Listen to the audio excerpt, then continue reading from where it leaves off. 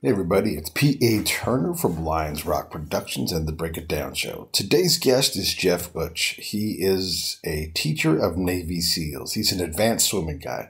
And I thought we'd have him on to kind of talk about swimming at a high level, but also bring the combat aspect of SEALs in to have a conversation. And I think you're really going to enjoy this one. Look, here's the thing. When you're on a combat mission, wherever you go, however you get there, you can't be so tired and worn out from carrying all your gear that you can't be combat effective when you get there. So you think about SEALs, if they're going to insert through the water, they're going to carry all of their stuff and then get to the objective, and that's the start of their day. And if they exfil, if they leave the combat zone via an underwater insertion, again, like you're vulnerable. You're just the slowest you're probably going to move, and you're exhausted. You've been doing this for 12, 16, 20, 36 hours straight, and now you have to swim somewhere. So Jeff helps these guys be as efficient as possible. I want to mention some of Jeff's background. He's been an All-American swimmer, a member of the U.S. swim team. He's still an elite master class swimmer. He won the Alcatraz Shark Fest. He's an open water marathoner. He's an ambassador for the Navy SEAL Fund. You'll remember that fund from our episode with Johnny Walker and Duke Harbin from a while back. And I wanted to also mention Blue Mind, the surprising science that shows how being near, in, or underwater can make you happier, healthier, more connected, and better at what you do, by Wallace J Nichols. It's a book that Jeff and I talk about, and I actually have been going through it now, and I find it, as a water goer, it's fascinating. So if you're like me and you like the water, I think you'll get something out of that book. It's called Blue Mind. If you look it up, you'll see it. I'll also put it in the show notes for you. One real other quick thing. Jeff doesn't just teach SEALs how to swim. He teaches swimmers how to swim. So if you go to his website, www.streamlinedperformance.com, streamlinedperformance.com, you will be able to see what Jeff does and get an idea of how he teaches people how to swim. It's not just combat sidestroke. He can teach you anything. So, and finally, one more shout out to Robert Farah, who set this up. Robert, who is the author of A Warrior's Faith and another book about to come out. Robert is a good friend of the show and a friend of mine personally, and I just love the heck out of him. We're going to be doing more and more stuff in the future. He's a big part of what we do around here. And then finally, thanks to you all. I mean, there are so many of you out there, and even if we're not connected directly, and I encourage all of you to reach out on social media, P.A. Turner. Even if we're not connected directly, I see you when I track show performance. And our audience in Asia is exploding. Our audience in Europe is already massive and getting bigger. Obviously, in the Americas, North and South, we're doing really well. Down in Australia, New Zealand, Kat Connor out there. It's incredible to know that you're all out there and that we're doing this together. And truly, when I get up to go do this work, I think, man, these guys are counting on me to do things. And it's neat to be able to do this with all of you. So thank all of you guys for listening, for buying the shirts, for participating, however you do it. If you want to be on an album fight, hit me up. We're looking for judges all the time. And thank you for everything. Now here's Jeff Utsch. Lions Rock Productions. This is Jay Moore. This is Greg Proops. This is Jordan Harbinger. This is Dexter from The Offspring. This is Nathan This East. is Sebastian Younger. This is Rick Marotta. This is Stuart Copeland. This is Mick Gillette. This is Andy Summers. Hey, this is Skunk Baxter. This is Gabby Reese. This is Rob Bell. Hey, this is John Leon Guerrero. Hey, and this is Pete A. Turner. Okay, I'm Jeff Utsch, a tactical swim instructor for the Naval Special Warfare community, i.e. Navy SEALs, here with the Break It Down show, ready to talk swimming. And now, the Break It Down Show with John Leon Guerrero and Pete A. Turner. Yeah, so for those that don't know, I love to swim. It's one of my favorite physical activities to do.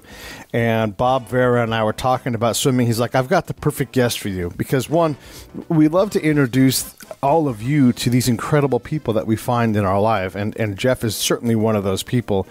Also, we've been doing a lot. Just, I'm about to be 50. John's about to be 50. Scott's about to be 50. Pete Koch is 50. All these are people that you hear from on the show.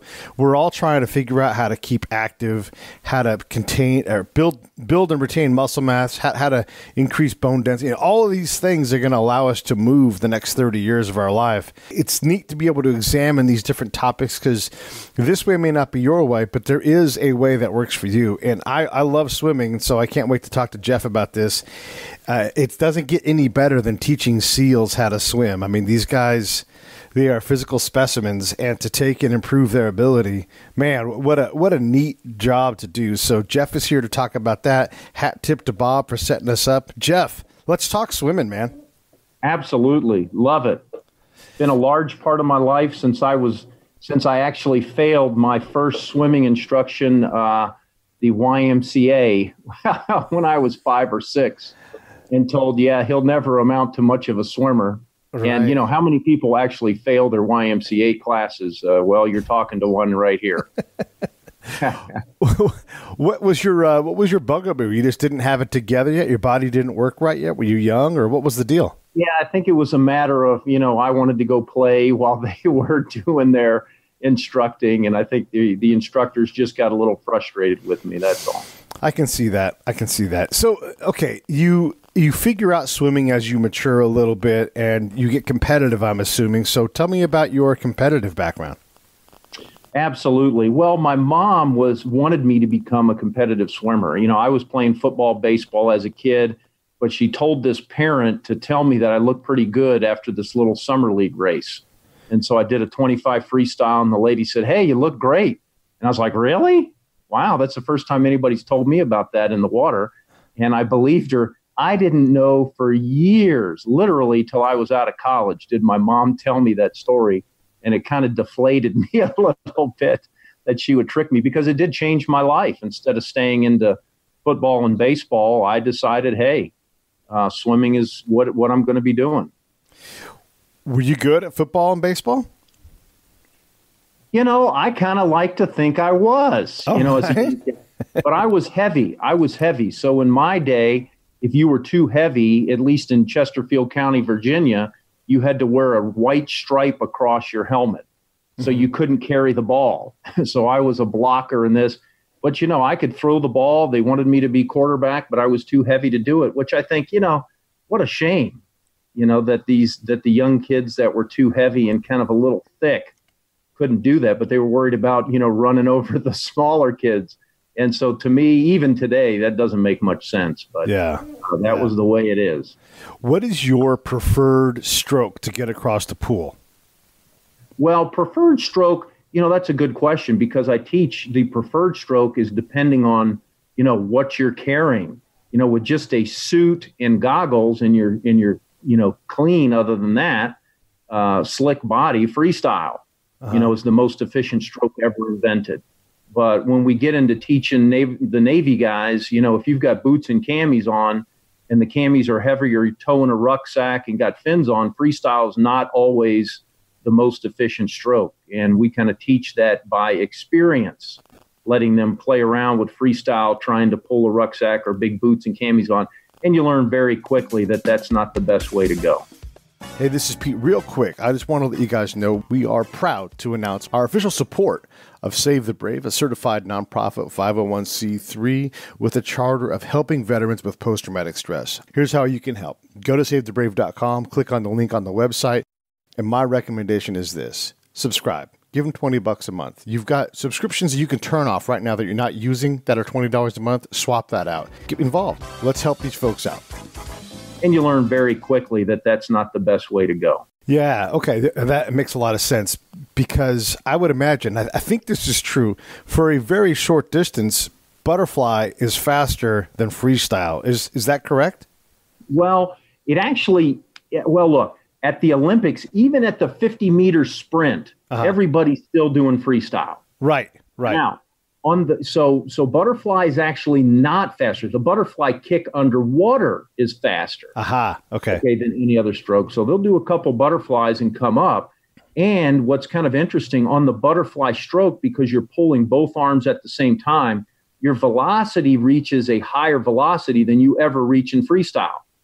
But as you recover the stroke, you actually decrease, much quicker than you do in freestyle. Freestyle is more of a constant velocity curve. It's not, you still have the up and downs, right, but it is a flatter curve if you were to cycle through, in graph velocity versus time. freestyle's a lot flatter sine wave than the butterfly. Butterfly would go up and down. Right. So I guess what I'm thinking is that as you get loaded down, your ability to maintain that velocity in Australian crawl freestyle or whatever, the front crawl, whatever you want to call it, it becomes, it becomes too much in your body physically to move all that stuff, your boots, your camis, your backpack.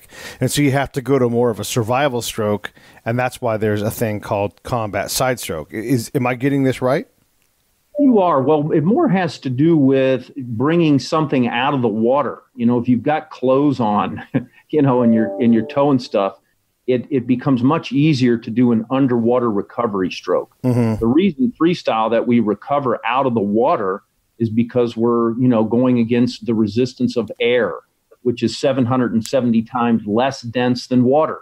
So, with freestyle, I want to get it out and quickly back around. It's not going to be as efficient. But when you've got a lot of stuff on, you're not going that fast. Yeah. And so you kind of bring that arm up a lot easier. And if you've got a long sleeve cami on with all sorts of gear on your arm, even trying to get that out of the water, it's just a lot easier to just sneak it up past the head and to the front and do those strokes. So a lot more of an efficient stroke. So if you guys are going, what the hell are these guys talking about? This is Jeff Utsch. His website is jeffutsch.com, UTSCH. Jeff, like you'd spell Jeff, Utsch. Go there and you can start to get an idea of what he does. And if you're into swimming, this is the guy to talk to. You can also check out. Say again. Also, I wanted to mention I've got a specific swimming website at streamlinedperformance.com. Okay. So that is the swimming specific website. And then I have that other one, jeffutsch.com. And if you get lost in all that, obviously you can always reach out to me at P. Turner on all social media channels, and I will get you connected with Jeff. Jeff is also on Facebook. So we can definitely get a hold of him. And what I want to encourage folks to do is go, yeah, you know what? Maybe I will try swimming. Or if you already swim, maybe I'll try some different things, like a thing like combat side stroke and everything. One thing that I like to talk about in terms of swimming, because I like to talk about swimming, are the number of strokes. Like if you ask someone, can you name 10 strokes? Most people can't name 10. But there must be 50 different strokes, because there's like the double back trudgeon, the regular trudgeon. That's probably a Russian trudgeon out there somewhere. What is your favorite obscure stroke? The favorite obscure stroke is probably the butterfly bob. What's that? Okay. So the butterfly bob we learned as young kids. So if you have a real deep pool, you can't do this. But if your pool is 3 to 5 feet deep, you basically take a butterfly stroke, you go all the way down to the bottom of the pool, and then you kick off the bottom and come up really fast and come out like a dolphin from the top of the water, swing both arms above your head, and then dive back down to the bottom. So you kind of go up and down a little bit like you might see some triathletes do as they're getting into deeper water, from kind of the mildly shallow out, butterfly bobbing up on top of the water, back down, and then pushing off, and then getting back down. It's kind of a fun stroke. Get a little leg exercise, push off the bottom of the pool, and looks kind of crazy.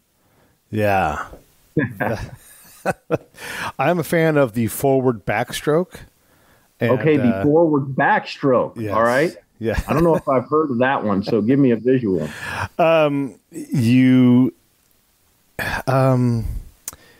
are you laying on your stomach and straight arming it? No, you're laying on your back going in the opposite direction. It's probably the best way to say it. Gotcha. Okay. There you go. Yeah. Just because, I don't, I don't know what they call it, but the one where you do a backstroke followed by a crawl stroke followed by and you just spiral in the water. I don't know what possible.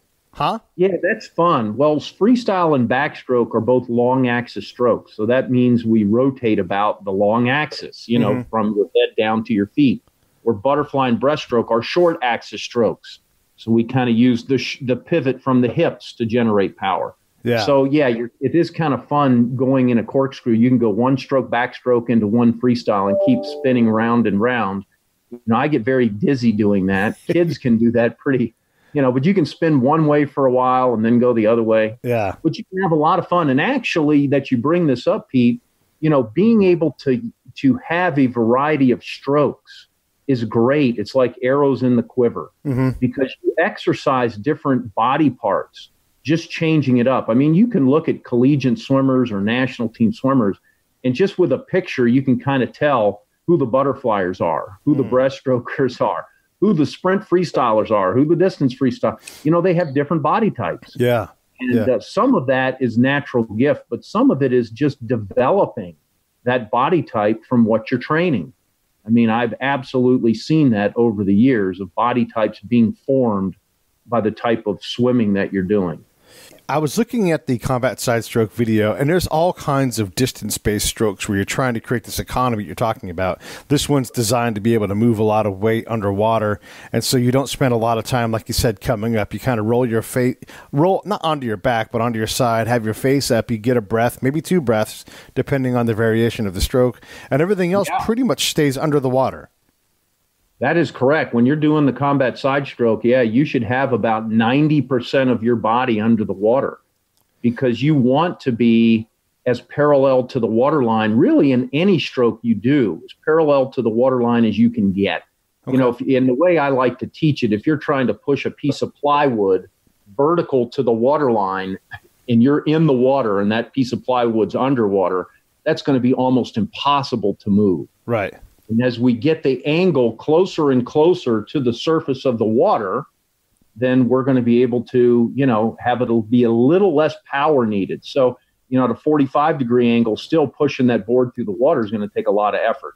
But if we just let that piece of plywood float on the top, you can really move it with your hand or a couple fingers. So, you know, when I teach swimming, I like to use the skating analogy that generating power is important, but it really is the slipperiness of the ice that is most important. So if you're skating on rototilled ice, you know, good luck becoming efficient, right? Being able to get from point A to point B. We want to Zamboni that. So I spend a lot of time when I teach learning to be more slippery in the water and the fundamentals of learning how to do that. Really important. And it makes it a lot more fun too. Yeah, that's in some of the videos I was watching, just that whole idea of rough, you know, like fighting the water versus being smooth and relaxed in the water. A lot of folks that I've swam with, you know, who don't have a higher level of swimming, you know, yes, they can get across the pool, but it's like, why are you working so hard to get there? Like, if you could just relax a little, splash a little less water, you know, and be a little more calm in the water. It's almost like there's like swimming to not drown as opposed to swimming to get somewhere. Does that make sense? It absolutely does. Yeah. I mean, most people fight the water as an adversary. You know, we're never going to win because the water is calm, collected, cool. It's just going to be there. So we want to learn how to work with those water molecules, so to speak, and have them work for us instead of against us.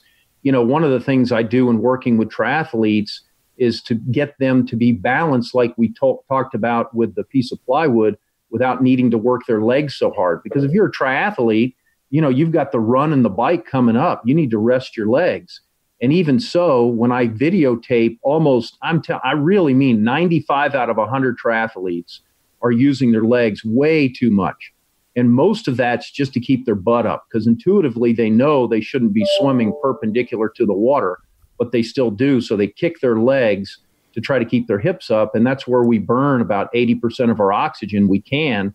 And it doesn't do much for our propulsion. Right. So if I can relax the legs and learn to use my body to keep myself up, boy, what a different experience swimming can be. And so yeah. Yeah, no, this is a good, because this is where, so there's one of the reasons why I swim, a lot of my joints are beat up from a lot of combat time, heavy weight, lots of patrols, uneven surfaces. And so my hips, my shoulders, these things are they're worn out. And so I can't really even do breaststroke. I was never a good breaststroker anyhow, but my body does not move in a way to create an efficient stroke, at least at this time, maybe one day.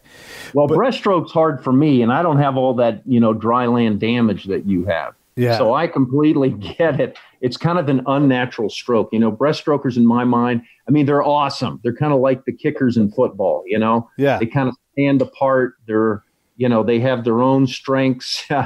And a lot of breaststrokers are specialists. I mean, that's the stroke they do. Mm-hmm, mm-hmm. They don't really, you know, where you see a lot of more crossover with backstrokers, butterflyers, and freestylers. But breaststroke is an absolute essential stroke, Pete. if you want to learn to be a good open water swimmer or a good combat side stroke swimmer, because it is the look-see stroke. That's how we look to make sure we're going straight. Right. So, right. So it is really important if you want to have a tool in your tool bag to be able to swim in the open water. So I can for sure do it. It's just really inefficient when I do it, and it hurts. So, yeah, I get it. Like, if I want to take a break, I'll do kind of a modified breaststroke where my kick isn't very wide because I can't go very wide anymore. And I don't get I do the more modern, tighter arm stroke. Because if I go out wide and do like the old style, maybe it's the new style again, these things move around. But I keep a very tight thing just to get my head up, get that breath. And, I'll do that for, I don't know, a lap across the pool. But I don't do it for more than that because I can't maintain it. So is it your shoulders that mostly hurt, Pete, or is it the legs, or just kind of feels tight for you? Yeah, it's my hips. So the hips limit my kick. I can only get so wide, and my kick has always sucked. I've tried to figure out how to do it, and all I ever get told is you're not doing it right, and I'm like, oh, okay. And then, if my shoulders take a look at that, but I get it. Mine's not either. Yeah, and then my shoulders, I have to be very careful. Even with freestyle, if I get outside of my my stroke, right? Like I try to create more efficiency. I try to coach myself in the water. But if I get a little sloppy, if I get a little tired, I for sure, like my shoulders get out of whack really fast. And then, I have to get out of the pool. I just can't. Yeah, and that's a good, you bring up a good point. Most swimmers are more comfortable swimming flat on the water because it's kind of like, look, if we want to walk on a wide sidewalk or a tightrope, we're going to pick this wide sidewalk because we feel more comfortable there. But when we're swimming, if we're too flat in the water, just the act of recovering those arms can be really strenuous on your shoulders. I mean, you can just do this, if you just stand up straight and try to bring that elbow right behind you and lift it over the head and get your arm over the head and back in the front. It's hard. Yeah, that's not easy. If you're standing there, though, and just bring your elbow to your side, parallel to your body, that's very easy to do. Yeah. And so when we swim, we want to have some rotation, not only because that's how we generate power and we're more slippery in the water, but it's also much easier on the shoulders on how we get the arms up. Yeah. And so a little bit of rotation is really important. The problem is, when most people rotate, they don't know how to stay balanced. They don't know what to do to stay balanced in the water. And that's why, part of the videos I do, the recent combat sidestroke video, we spend a lot of time on learning how to roll and stay parallel with the water line so you're not sinking your hips. Yeah. And if your hips sink, then the power you're generating just goes to lift your hips back up. There are so many things to keep track of in the water, and it's such I don't want to say monotonous, but there's time for your mind to wander, and sometimes I want that, like it becomes a meditation almost that you're like, oh my gosh, I'm swimming and my feet are at least 18 inches below my head. So I'm just swimming like a wall in the water, Well, but what I like to do is most people I talk to that don't like to swim or get bored with it, they go and look at it as, okay, I got to get it in, but this is drudgery. And, they get in and they just do laps at the pool. And I compare this to a soccer player going to the field and just running laps around if you're playing on a football field, running laps on the track outside the field. Yeah. If you do that, you could be in shape, but who are you going to want on your soccer team? Yeah. The big, fat, out of shape soccer pro who at least has the skills to cover an area of the field, right? Right. Or some young buck stud who's really in shape but has never hit a ball before. So, in my mind, you're going to want the old fat, out of shape soccer pro because he's got skills. Yeah. And so in the pool, we want to go in using this analogy. We want to go and we want to dribble the ball. We want to shoot to the left side of the net. We want to shoot to the right side, up, down, all around. And when you do that, it just opens up, Pete, a whole new world to swimming. Yeah. I've been doing this a long time, and I got to tell you, I am never bored with swimming, ever. Yeah. Because with all the strokes that you mentioned, with all the finer points to learn, with all the things that it can do for us physically, and I hope we can get into that in a little bit, some of the new research that's gone on about the benefits of just sitting in the water. But with all that, boy, it can be really just great feedback, a stress reliever, a real Zen-like experience just getting in the water. Yeah, you're bringing in some things I definitely want to get into, but I want to be selfish here for a minute and talk about my swim stroke, because I liken it to a shitter sucker truck. You know, where you're like, okay. God damn, that thing is ugly. No one wants to be near it in the pool. But I'll go all day. And I don't know what it is about my physical makeup, but as long as I stay within my body's capability, and I don't mean go slow. I mean, slow compared to someone fast in the pool, but I'm convinced right now, like I could get up. I have a hernia right now, so once that gets fixed, but I can get up from my hernia recovery. I can go swim a mile with, you give me less than an hour, I'll be done with the mile, and I could do that. I could do that indefinitely. And I'm not I don't push really hard off the wall. So I do 25-meter laps. I purposely take a very soft push because I want to mostly swim. So there's something in what I do that works. But also I know there's a lot of slop in there because I don't kick hard, but I constantly flutter my feet when I kick. Okay. So what do I need to do? I mean, I don't need to go faster. I'm not competing. I have no intentions of competing. But what would you recommend for a guy like me who's got, his shoulders and his hips are compromised, can swim all day? Where can I put my effort in to try to, continue to increase my confidence and my enjoyment?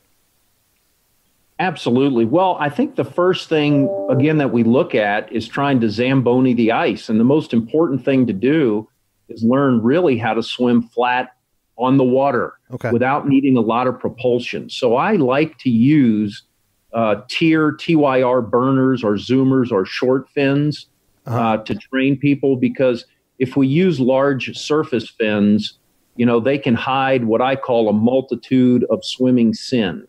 In other words, you put on that big fin and you kick it a little bit, it's going to correct your balance. Okay. Now, fins, however, if we're out of balance yaw-wise, what I call horizontal balance, I know a lot of guys that can swim pretty fast with fins on, but you get them in the open water, can they swim straight? Mm-hmm. So, they can haul, but, if they can't swim straight, they have to keep lifting their head. And what does that do? Each time you lift your head, your hips sink. It's like a boat planing out and then coming out of plane. And then the gunning the gas again. What kind of gas mileage is it getting? Not very good. So, one of the easiest drills to do is what I call the Superman glide. So you just, push off the wall with your hands in the front and you let your head just relax in between your arms. Your head's in the right position. If you squeezed your arms together, if they cover your ears, that's a pretty good position for your head to be in. If it goes behind your head's too low. If it's on your cheeks, your head's too high. You just kind of kick there and relax and hold the air in your lungs and do a light flutter kick with these short fins on if you've got them. And if you don't, just bare feet. But I like to use the short fins again. It just gives people without a good kick enough propulsion to be able to feel decent in the water. And we know we're improving when we can put the fins on and feel pretty good and then take them off and feel just as good with them off as we do with them on, because then we know that we're not using those fins to assist our body, right? Yeah. And so, just kind of kick and try to be level and flat, and you press on your lung area to get your hips up. So the kind of visual on this is that if you're on a seesaw, most of us have been on seesaws, at least of our generation, and you got the fulcrum in the middle. The only way to get a heavier guy up on the other side is to do what? You really lean back on that seesaw, right? Yeah. Or get him to scoot up a little bit. So what happens is our center of buoyancy is around our lung area, but our center of mass is around our hip area. So we have a tendency to swim uphill. Most people do. Yeah. So we have to lean into that buoy area, which is our lungs, to be able to get the hips to rise to the surface without needing too much of a flutter kick to get those hips up. Yeah. And so that's one of the first and most basic drills we do with triathletes, and just learning that alone, that you don't need your legs to get you parallel to the waterline. You need to readjust where you press in. It's kind of like having a basketball. I'll use this as an analogy. If I'm hanging out, let's say in the ocean or in a pool with a basketball, and I'm holding on to that, I can use that as a flotation device. And how much energy does it take to just lean over and use that basketball and put my head in the water and use that to help my hips come up. Yeah. Hardly takes any energy at all. Right. Yeah. But if I take a pair of scissors and stab that basketball and all the air comes out, Yeah. then I don't have much potential energy to use. So breath control, learning to keep air in your lungs, really important in swimming. And by the way, it's healthy to learn how to control our air. You know, you have a lot of these mindfulness people now teaching breath control and the benefits of it. You can get that while you're swimming. Yeah. This is neat, man. I really appreciate you doing this with us because, if nothing else, I'm getting a lot out of this episode. So TYR.com, burner EBP fins is what he's talking about. And they're like $35. You throw them on your feet. And you're so right. When I'm swimming, when I'm paying attention, I'm constantly trying to figure out what needs tuning in my body. Because even though I can swim, and I think I swim pretty well, I'm not a pro or anything, but I can do a lot of different strokes. I'm comfortable. I can do, there's scissor kicks and that frog kick, and there's a flutter kick. There's the fish kick. So many.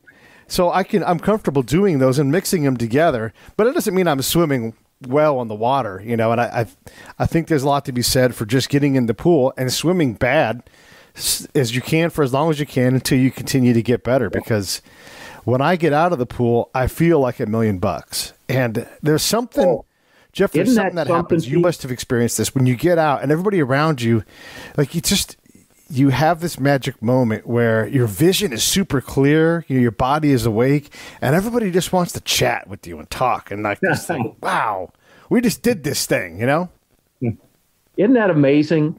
There's something about it that's different than any other sport. Rick DeMont, who was Olympic gold medalist in the 400-meter freestyle in 1972, was one of my coaches.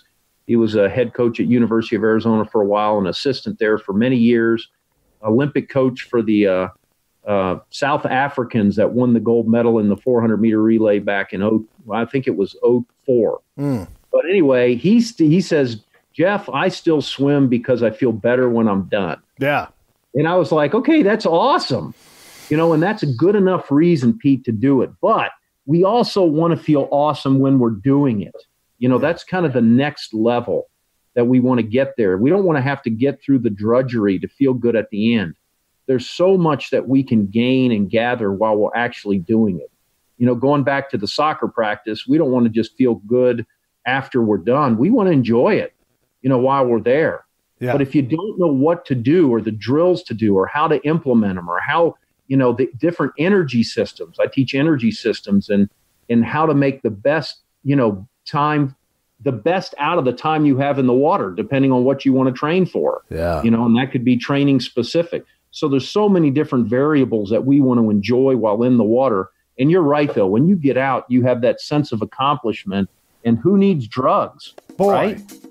Hey, this is P.A. Turner from Lions Rock Productions. We create podcasts around here. And if you, your brand, or your company want to figure out how to do a podcast, just talk to me. I'll give you the advice on the right gear, the best plan, and show you how to take a podcast that makes sense for you, that's sustainable, that's scalable, and fun. Hit me up at pete@breakitdownshow.com. Let me help. I want to hear about it. And who needs drugs? Boy. Right? Yeah. Yeah. Boy, your body is just switched on in the most positive way. You feel stronger, you get that pump, and you feel, oh man, I can't say enough great things about swimming. I know it works for me. I really love it. I don't expect it to work for everybody, but man, if you're looking for something and you feel like you're too heavy to go run or that kind of thing, get in the pool and you're going to feel better. I want to get into some of this mindfulness stuff because for sure, a good portion of my swim workout is also a mental, it's a very meditative sport. If you get into that zone, I often find myself without any design falling into that point where it's almost like every stroke is an om, kind of thing. But there is that point where I have to get into the chapel, right? So I stand on the edge of the pool and you have to, it's not hard, but there is a barrier there between the pool and in the pool. Do you know what I'm talking about? I absolutely. Listen, the most ardent swimmers, that is it's kind of like you got to pierce the veil there. Yes. Getting in that water. I used to get yelled at by my high school coach. And, I was a pretty fast swimmer in high school and came out to the University of Arizona on a scholarship. And he said, Jeff, out of all the things, you got a great work ethic, good example swimming, but it takes you forever to get in. And then as soon as you're in, you walk. You don't swim, you walk. You do the Chinese torture. And that's what everybody is watching you do. Cut it out. And so I had to mindfully think, okay, I've got to be a good example here. Yeah. But there's a barrier there getting in. But once you're in a different world. It's kind of like you're in outer space. It is. Yeah, it is. I see a lot better. Like, even though I don't have like my glasses on with my goggles in the water, and I'm like, how I see, it's amazing. You see, so, I mean, I'm not trying to read a book or anything, but everything is so clear because you're in the water. And you're right. You're in this different space. So let's talk a little bit about the benefits. Besides the health of swimming, let's talk about some of the other benefits with just getting your body just simply in the water. Yeah, what's interesting is the Councilman Research Institute at the University of Indiana, and I didn't know this until the last few years, has done a lot of research. They actually did a 25-year study on like 40,000 people, runners, walkers, sedentary, and swimmers. And the research shows, and I can get this article to you, Pete, if you'd like, but the research shows that swimming above all else, and I won't get in, but significantly above running and walking, will help one maintain their youthful, their age according to how they're measuring age. With blood pressure, with weight, with all the above. It talks about that I don't know what they call it, but whatever your age markers are, that swimming does these things. And then they also did a study with actual deaths. And those that get in 3 times a week and spend an hour in the pool, they actually did it by yardage, but I'm kind of converting it to time in the pool. The death rates are much lower than even those of walking and running. And so it's very interesting, the health benefits. They've also seen, and I've seen this empirically in working with the Navy SEALs over such a long period of time. When I first started teaching with the teams, swimming for most people is not something that they choose to do. It's just part of their operational requirements. There's other things many of the guys would like to do. So it's just part of what they do. But as I trained for years and years, all of a sudden people did it because they had to. And then I trained people who were injured and they had to get in the water because they had to. And that's the way the fitness. But what I've seen in the last 5 to 8 years is guys are getting in because they want to, because they look at being in the water as something that can help them extend their careers. And I'll give you an example. You're a military guy who took a lot of pounding, correct? Yeah. And so, a lot of these guys, master chiefs, senior chiefs, officers have been pounding for years and they want to continue with their careers. And they can't do the same 25-mile rucksack hike, and the next day be ready to go. Right. They're looking for other ways to stay fit. And so what they're doing is they are spending more time in the water. So I'm doing a lot more individual programs, depending on how much time they have, how many times a week, what their goals are of keeping them physically fit. And we've seen that crossover from the pool to dry land activities be very beneficial and be able to extend careers. So it's becoming more of a place they want to be to help them extend their careers and extend their physical fitness capabilities. Yeah, this is a lot like hitting drills and the NFL's desire to get away from a lot of that stuff because, yes, you have to work on hitting, but, finding other ways to maintain your fitness, your dexterity, all these things without damaging your body is an important thing to creating that longevity, right? Because no one wants to get hurt in practice. No, that's not where you want to get hurt. And it's not where you want to put most of the miles on your car. I like to compare the human body. We all have a certain model car. My model is a 67. I like that year. The 67 Mustangs, Corvettes, they were a pretty cool year. Yeah. The muscle car. But, today we look at the 67 cars and most of them are pretty trashed. But every so often you see one that looks pretty good. I just saw a Corvette. I don't know what year it was, but it was a 60-something the other day, and it looked pretty good. So, depending on the kind of mileage, if we've taken it off-road, all these things depend on how good our car is doing today, our own body. But I like the fact you brought up the NFL because, with football players, what I'm trying to do, and I've actually talked to some of the NFL teams, but talk to them about how can we extend careers, because there's been such a hoopla about, what happens to these guys that are beat up and kind of thrown out after their careers are done. And what can they do? So a lineman's career is what? Somewhere between 3 and 6 years, I think. Mm-hmm. That's right. Big, heavy guys. And what we've seen, at least, empirically for me in the SEAL teams and other places, I've worked with hockey teams, basketball teams, is that if you can get these big, heavy guys, 350 pounds, and even to a lesser extent, less weighted athletes in the water on their off season for sure to supplement their dry land training, but even during the season to increase recovery rates, et cetera, that we can extend careers. So a big 350-pound lineman on the off season, instead of having him training heavy throughout the year to keep fit, let's take some of the weight. It's kind of like highway miles on the car rather than, hard off-road or in-city. Let's keep them fit, doing stuff in the water and with a little bit of technical training so you don't hurt yourself. I mean, that's important, Pete. Yeah. If you're going to be working hard, but you're not doing the correct, you're not doing the technique correctly, then we're apt to get, hip problems or shoulder problems or others. So there's a little bit of technical training that needs to happen. But after that, the world has, just become a totally new thing for you. My model is a Dodge 1970 A100 van with a slant 6 in it. I love it. A bench seat in the front and, a whole lot of fur in the back. I love that analogy because the cars may not be as fancy as today, but they got character and class, don't they? Yeah, and again, I'm not trying to be a 70, Charger or a Mustang or a Corvette because that's just not how I swim. I'm serious. So I was in Iraq and I was on more of a. I didn't go out of the wire in this one particular tour that I was on, but I did work a lot. And then they said, "Hey, we're going to have we had a pool on this camp." From the Iraqis. It was like an Olympic-sized pool and all that. And so they said, we're going to do a relay race. And it was multiple miles. Let's say it was 3 miles of swimming. And, you grabbed your team of 5 people and you swam it. And I'm like, I'm just going to swim it. I don't need a team.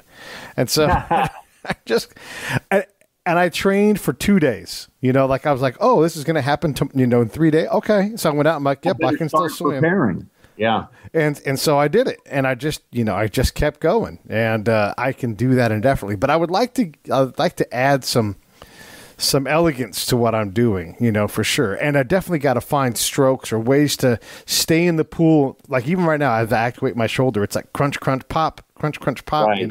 Right. So I've got to find those motions that I can do indefinitely, and not aggravate my joints.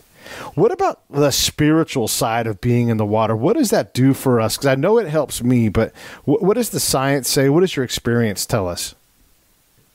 Well, I've learned, again, a lot about this recently because it used to be, for me, all about my goals. I was on, I came out to the University of Arizona in 1985, was on the junior national team before that, trained for 4 Olympic trials. Was an All-American. It used to be all about that goal of swimming faster than anybody else. And boy, that does a lot, it has done a lot for me as far as life lessons, just that alone. Right. But what I learned during that period of time is how to really do some hard things.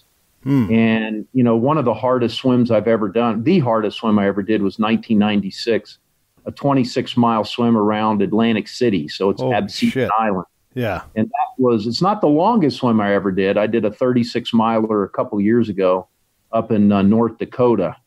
And that was the longest swim, but easy compared to this 26-miler just because I got into trouble. Huh.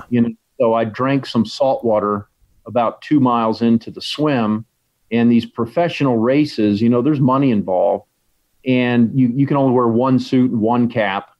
And as you're swimming along, you can't touch the boat. So they hand you your cup of water or your Gatorade or whatever you're taking or food in a little, they stick out a stick. It's got a little V on it. They put it in a cup.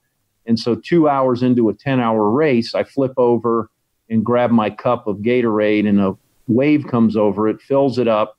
And so I chugged down about 8 ounces of salt water. Oh, no. Pretty early in the race. So when that happens, if you've ever drank 8 ounces of salt water, 10, 15 minutes later, you start puking. And so that's what I did. And the water temp's about 57.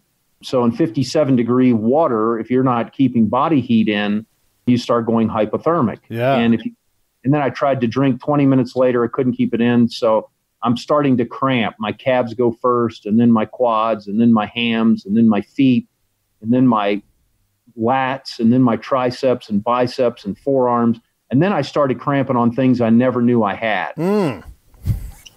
And anyway, long story, because if you don't get around the first 9 miles of the swim into the back bay before the current starts coming out, you won't make it around. So that's why if you don't get in, you don't get in.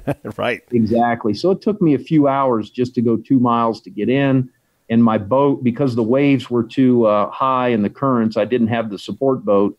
So anyway, by the end of the race, I did make it around, but my body core temp was 86 degrees, and that's when you're supposed to be dead. Right.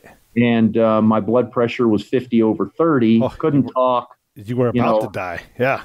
Yeah, I mean, I knew it was close. I could feel it.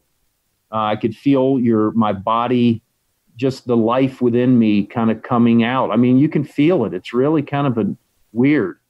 But I bring that up as a spiritual experience. At the last couple miles, I knew I was in trouble, but I didn't know, should I go really hard and to try to keep, me conscious and going, or should I go easy? What's going to be the better thing to do? And, I went really hard. So I don't know if that's the good thing to do, but I'm still alive. The thing that very spiritual about that is I did that. There's kind of a bar, that right now is my 10.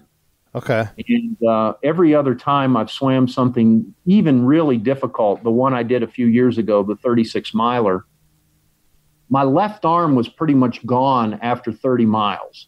Wow. I was still able to move it, but it wasn't functioning very well. It wasn't contributing to, okay. Yeah, it was really a single arm for the last 6 miles. But guess what?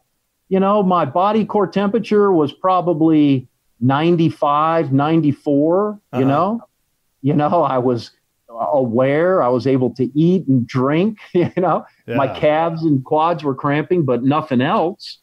And so even though that was a really hard swim, was I on the brink? No, I wasn't. Was there any time I wanted to quit? No. Was there a time I wanted to quit on the 26-miler? Absolutely. Right.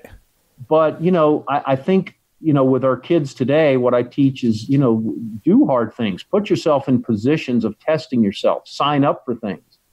And I think that adds to the spiritual side in how we kind of look at ourselves and in what our confidence level, but also our competence level goes up. We get in trouble when our confidence exceeds our competence. And we see that in guys thinking, oh, yeah, I can do all this stuff. So I think there's a connection between the physical and the spiritual is what I'm saying, Pete. And that if we have that confidence to do those hard things, we can really let go, and our experiences in the water can just become, I don't know, it can take our minds to a different level. And I find that more in the open water, quite frankly, than I do in the pool. The spirit, it's just kind of a spiritual freedom that we feel in the water, that you can just keep going and going, and the interruption of the walls are not there. Yeah. Let me ask you, let me push this a little bit and see what happens. So my girlfriend just did a 2-week-long rafting trip down the Colorado River through the Grand Canyon. And of the 17 people, 16 came back. And the other person just, looks like they made a left on the trail instead of a right, and ended up in a place where, they got separated from the group. And ultimately, in a place that's as wild and as dangerous as the Grand Canyon is, and it doesn't seem like it is on the surface, but you realize that in that canyon, if you're not constantly drinking water, it's 110 degrees, if not hotter. You've been out on a hike. You cannot get into the Colorado River safely and survive for long, especially without a life preserver. Like it is extremely dangerous, and literally making left versus right choices have this path that you get on. So you're in a similar situation, right? Like it worked out for you, but how do you regulate as a competitive person who's trying to do hard things? How do you, Evan Tanner went off. He's a hyper fit UFC world champion, right? And he went off walking out in the desert. And, a dry heat isn't as miserable as a wet heat, but you go walk the wrong direction in a dry heat, you ain't coming back, and he didn't. So how do you balance between that tension between, like, would yourself today allow you to go and push that hard against death? That's a good question. Even when I was in the middle of it, and I was married in 1990. This was in 96. We had one daughter already born. And so there's a greater responsibility, of how hard you push yourself. But let me just kind of do the bookends here. I took a scouting troop out on a trek. It was kind of a pioneer trek where we got hand carts, and there were 6 boys to a hand cart. You put all your gear in for the camping trip in that hand cart. Yeah. And you've got to push it, and I think it was an 8-mile hike that first day till the camp out. And as we were pushing the cart, it was supposed to be mostly the boys, and just kind of reenact the trek across the plains, that some of the pioneers took, and how hard it was going up these dirt trails. I heard a lot of comments of, wow, this is the hardest thing I've ever done. Yes. Now, this is not life-threatening. We got plenty of water.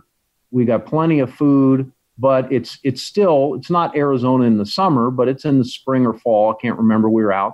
But it's still pretty hot, but we're not threatening anybody. But I came to realize, I was like, wow, this is the hardest thing these guys have ever done. That's crazy. Yeah.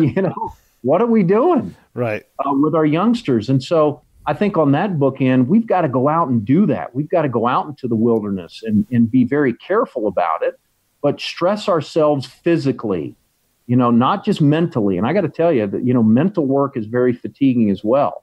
But physically, there's a connection there, and we need to do that with our young kids. On the other side, deciding to take a 100-mile run, in the desert with no support is just stupid.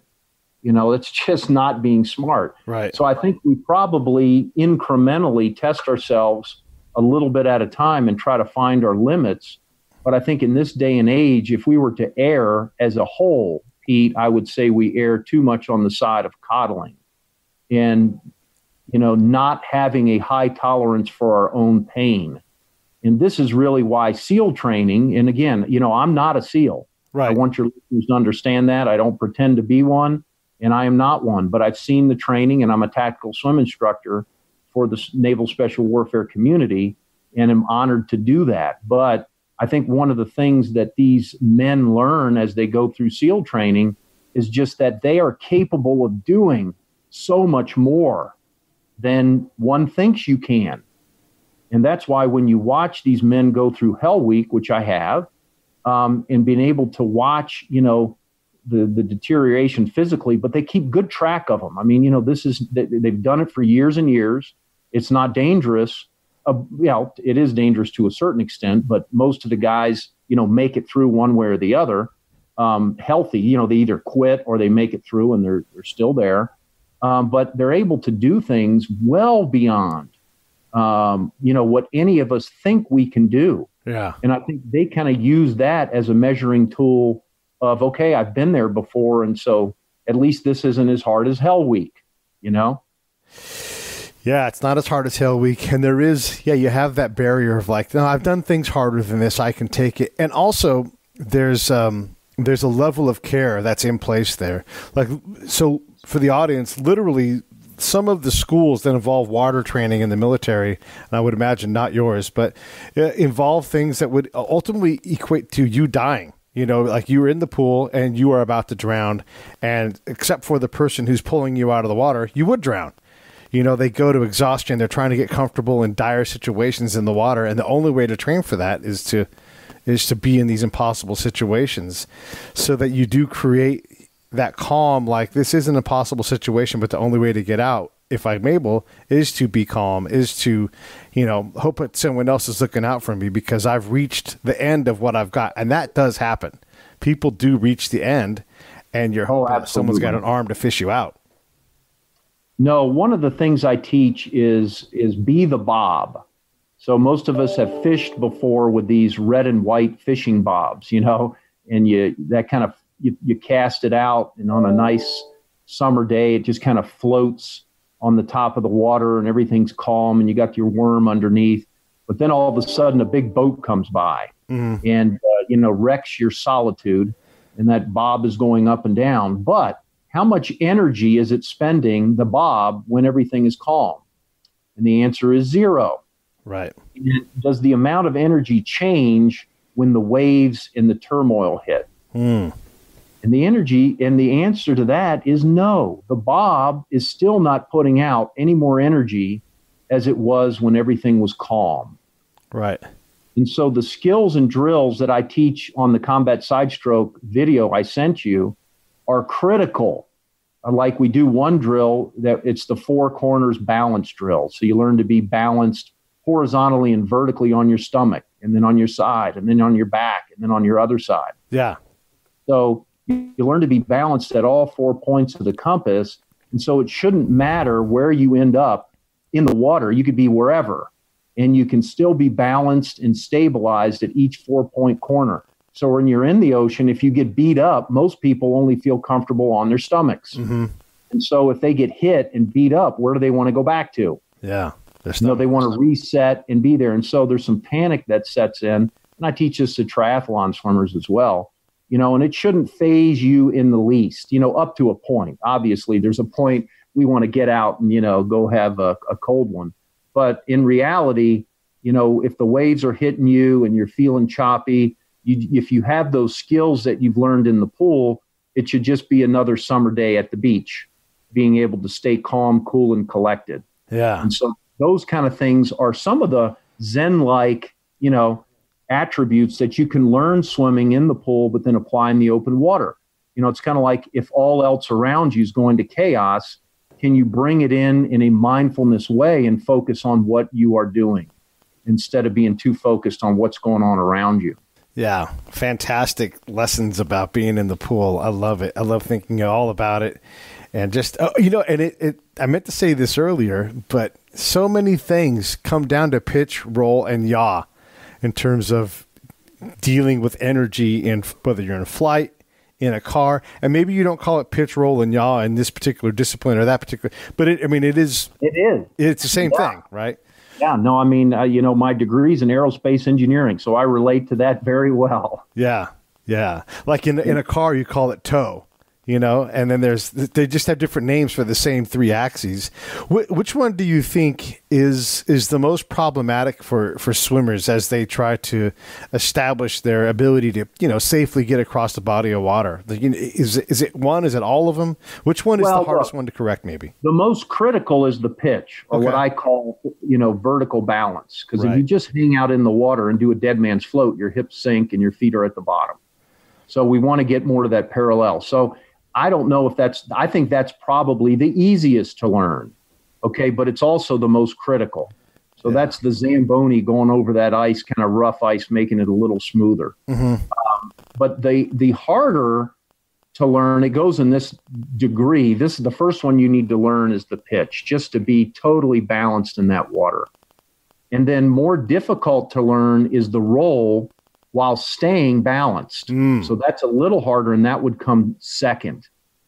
And then a lot of times the hardest to learn is being able to stay balanced vertically and horizontally and still go straight. So when you're in the open ocean, you know, you can be balanced one way and the other, but we tend to go in the direction our head and hands are pointed, given we have a balanced kick. So when I'm teaching team guys, because most of them do swim with fins on, And one way to test this, you can do some vertical kicking with fins on. If you can close your eyes and put your hands out of the water, your head's up, and you kick with your eyes closed with your fins, you should be able to stay in place for, 20 to 30 seconds. Right. If you're kicking and you tend to go backwards, your front sweep is more powerful than the back, and vice versa. You'll go forwards if the back sweep is, more powerful than the front. So we need to get all these things in alignment. If we want to be able to go to the open water, swim efficiently, straight, using our fins in the appropriate way.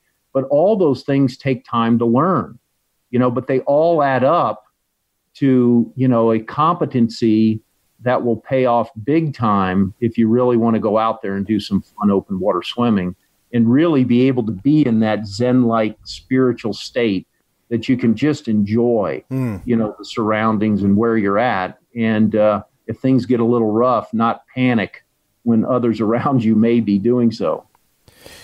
So when you're doing like just a standard backstroke and you're banging up against something, or it's the hardest one to go straight in. At least I think. Sure, backstroke's tough. Yeah. Yeah, that's a yaw problem, but you're saying it's a balance problem because something in your stroke or your kick or even your body orientation is trending left or right. Is that right? That is correct. Okay. Your head could be tilted one way or the other. Your stroke on the right may be a little imbalanced with the left. Your kick may be a little different as you rotate one way from the other. Right. So, I'll do a lot of simulated open water swimming in the pool. And you say, Jeff, what is that? Well, Close your eyes. Can you go in a 25-yard or meter pool from one side to the other without hitting the lane line, closing your eyes? Mm-hmm. And you may think, oh, that shouldn't be that hard, and it's not that scary. Try it. Yeah. And as an old guy, look, I'm not as fast as I used to be, and there's a lot of pool swimmers that are faster than me. But when the conditions are rough in the open water and those fast pool swimmers don't have a lot of open water experience, I can beat them. And this is why. Let me give you an analogy on this. Yeah. So let's say we're in a gym and all the lights are on. And we're running, however long a basketball court is, I don't know. And we're running sprints, and I'm running as a 51-year-old man against these young bucks. I'm going to lose, we're going to, because but I can still run straight and I'll know when to stop, but they're going to be going back and forth a lot quicker than I am. Right. Okay. So let's say we turn all the lights off now, and it's completely pitch dark in that gymnasium.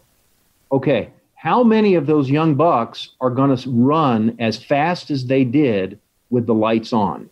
Right.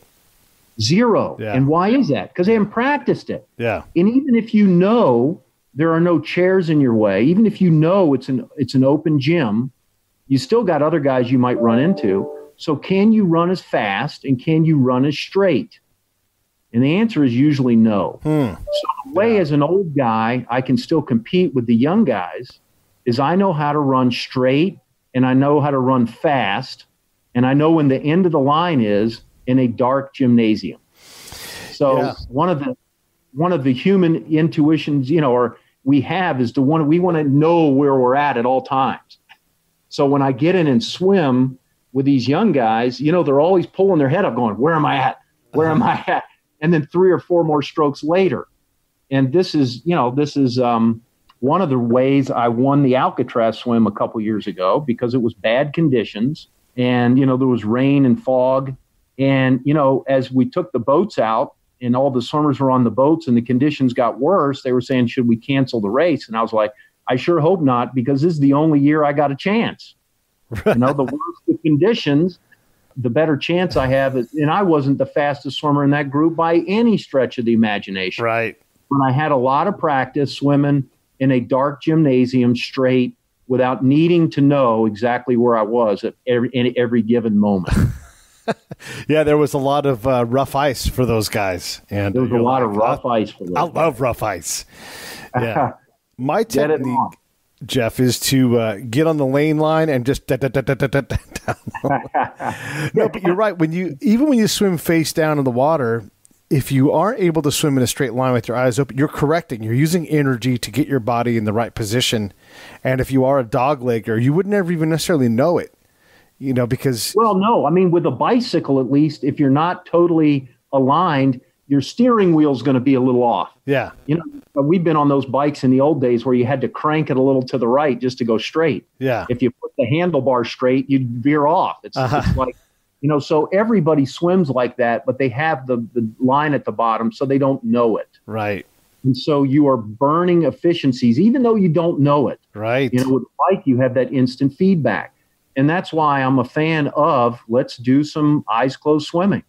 And so in the pool, when we get guys in and train, without fins on, it'll take a couple strokes for somebody to hit the lane line. When you put fins on, you would be amazed. Even in a 50-meter pool, I'll pull all the lane lines out. So it's 25 yards across, 50 meters long. And I've had guys hit the wall within 2 strokes of side stroke. I mean, hit the left or right wall. Jesus. Going back crooked with the eyes closed. Yeah. And they think they know how to swim the stroke correctly. And I'm not picking on, this is not Navy guys. This is humans in general. Yeah. Trying to learn freestyle or side stroke, 2 strokes side stroke, 4 strokes freestyle. I've seen them go, depending on how they're using their legs and the pauses they're taking, crank all the way from the middle of the pool and hit that left side. So you got to be careful when you're doing eyes closed stuff. You don't want broken fingers. Right. Or bashed up. So you got to make sure you give yourself a wide berth.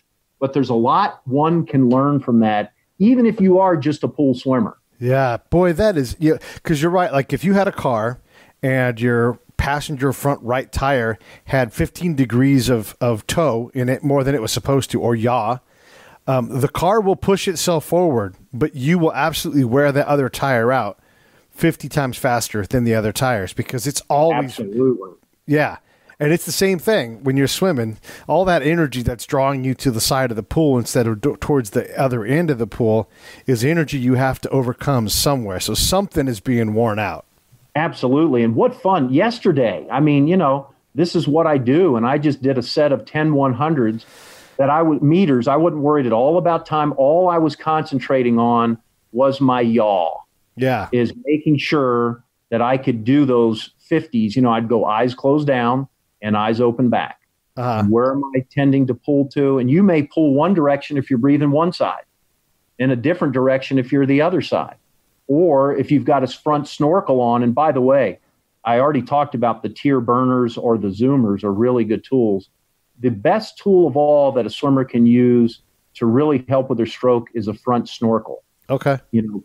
Putting a front snorkel on, because you can do a lot of drills that are advanced drills. And when we take out the breath or needing the breath, it takes advanced drills and makes them more basic.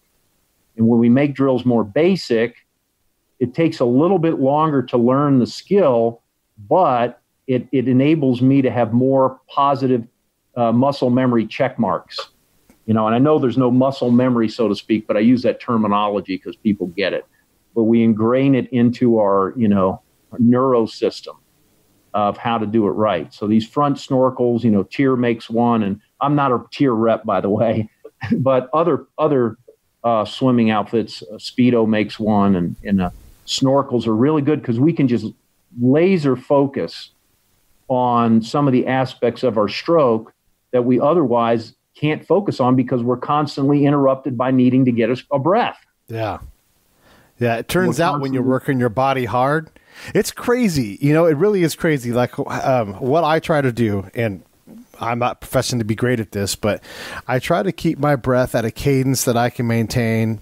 Every now and then I'll get frisky and I'll do every 4th stroke just to push myself and do some breath control, or I'll try to take only one breath on the whole lap, and I'll do that for a certain amount of time. But my normal swimming cadence is every right side stroke, I take a breath. Right. And so it is really hard to focus on other aspects because you're always working on taking that breath because you're working hard. It's like running. I want to breathe in. I want to breathe out. I want to breathe in. And if I can control my breath, I can perform better, but it does compromise my ability to focus on other things. You're right. I need to get a snorkel. Well, and absolutely. And talk about the spiritual or Zen-like aspect, of swimming. I work for the mindfulness guy, PhD out of Stanford. And he has a journal, and one of his mindfulness exercises is he tells people, write 3 things down every day you're grateful for, or that went well for you today. And he said, you know what, the biggest thing I'm grateful for every day, he says, is he goes, air. He goes, you want something to be grateful for? Just hold your breath for 30 seconds. Yeah. And then breathe, And air feels so good when you're swimming. I really would also recommend some lung buster type drills. And again, mindfulness experts do breathing exercises. You can do that while you're swimming. Right. To where, on 150, you may breathe every time to the right. So breathe every 2, then the next 50 every 3, the next 50 every 4, go to every 5. And you may be able to go up all the way to 9, depending on what you're doing. But here's the thing. The more efficient your stroke is and the less oxygen you're burning, the more strokes you'll be able to take before you need that air. So it's one of those self-tests to be able to give yourself is how long can I go without needing that air? Yeah. How efficient is what kind of fuel am I burning? And if you're able to go further and, longer, it's, look, we have these tests, but it makes it fun, closing with your eyes closed. If you're kicking your legs too much to keep your butt up, you're not going to be able to go 9 strokes for very long without getting a breath. Yeah. Yeah. You're going to need that. And I'm also not one that recommends long breath holding because, look, we've had people die from holding their breath too long underwater and these kind of things. So be careful about that. But I think it is a good exercise to do just a little bit of breath holding because you can concentrate on your stroke. You can see what kind of gas mileage you have. Yeah. Literally gas mileage. It is gas that is stopping your mileage, right? So yeah, I mean, one of the exercises the pararescue jumpers have to do when they go through their Air Force training is they do up to 10 50s or more where they're swimming underwater down and then freestyle back with only a few seconds rest between the 50s. Wow. So if you don't know how to swim underwater with a real long stroke and burning little oxygen, guess what? You're not going to make it. Yeah. And that's some of the hardest training, that underwater holding breath. We have to learn how to be long, make sure we use our air efficiently. But it's a lot of fun to teach people how to do that because they don't realize how much energy they're wasting. Yeah. Until you actually teach them how to save their oxygen. I love doing the underwater down. I love doing the Patrick Duffy Manfred Atlantis porpoise stroke. Okay. I think it's a riot. I love to do it, and that's why I do it, because it's fun to do. But, yeah, I would never make – I don't know if I could make 25 – maybe I could work up to 25 yards, but it's so physically demanding and inefficient that it's only fun for so long, then you have to stop. It is. It's not easy, but just with a few little tweaks and learning the strokes and how to be balanced underwater and how to get the full pull and the relaxing kick and the recovery. I've seen people be able to double their distance in a matter of just, really like a half an hour lesson. Yeah. Well, listen, Jeff, I've had a great time with this conversation. It's just so neat to talk about swimming. I love doing it, and I know not everybody out there is a swimmer, but I think what we're illustrating here is that, like anything, there's a lot of discipline in the discipline that you have to master, and you absolutely cannot get out of a pool after swimming and feel anything other than great. I mean, it's just such a fantastic exercise. So for those of us out there that enjoy swimming or have their mind on it, let's go swim. Let's go get in the water, and make sure you check out Jeff's stuff. He's got his regular website, which is his name, jeffutsch.com. And then you have the other website, and there's like some reading material on here, but it's streamlineperformance.com. And you can absolutely extend your career by getting in the water. Absolutely. And also, just so you know, Pete, if you're in San Diego, we have our annual Around the Island Memorial Swim in Coronado, September 21st of this year. I'll do my best to make that. That sounds great. Yeah, it'll be a fun time. I swim all the way around. A couple other guys will, but mostly we have relays. So we have a couple big yachts, and the people are on, and they'll swim 20-minute legs. Most people wear fins, and they just go as far as they can in 20 minutes, and then the boat picks them up, catches them up to everybody, and the next guy goes. So it really doesn't matter how fast you are or whatever it is. We have a good time. and it's a memorial swim to remember the fallen from the Naval Special Warfare community. Individually, each relay swims for a specific individual. We remember them, what they did, their sacrifice. I'm big into remembering because I think, it sweetens our own life. We remember that sacrifice, and we're grateful for what we have. And I bet if you gave them a shot, including Peter Schaub, who died this week in the water, I bet they would be like, yeah, I would go do that if I had one more thing to do. They would take that opportunity. So we shouldn't. Pete, I appreciate what you do. Thank you for this opportunity and a pleasure.